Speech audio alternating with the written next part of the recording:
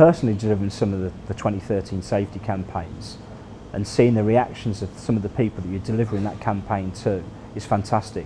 And at the point when you hand over that tablet and people potentially for the first time can be using new technology, it's brilliant.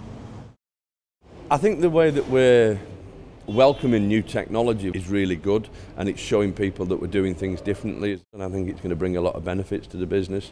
The training I've done via the tablets has been really well received, because you can almost just hand it on to the people you're training and let those get on with it, and you can see the interaction with it. So it's been really positive.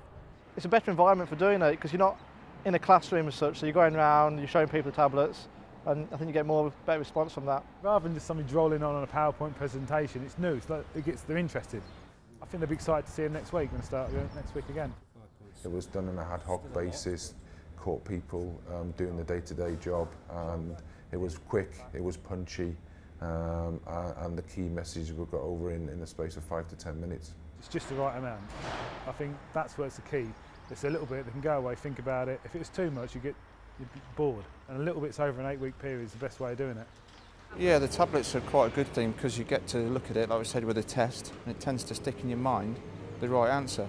And then when you're doing the job, you're thinking about that and thinking, oh, my back, or my arm, my knee, what have you, and it seems to be a good thing, yeah. The guys think it's brilliant, it's got a good response. Some of them like having their photograph taken, some don't.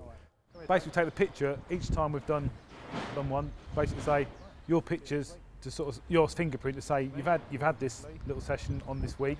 It's going to be uploaded to a picture collage, and everybody in the whole company's doing it, and you'll be able to identify yourself to that. It's not just one depot, a little depot, big depots, everybody's doing it, even the brewery as well.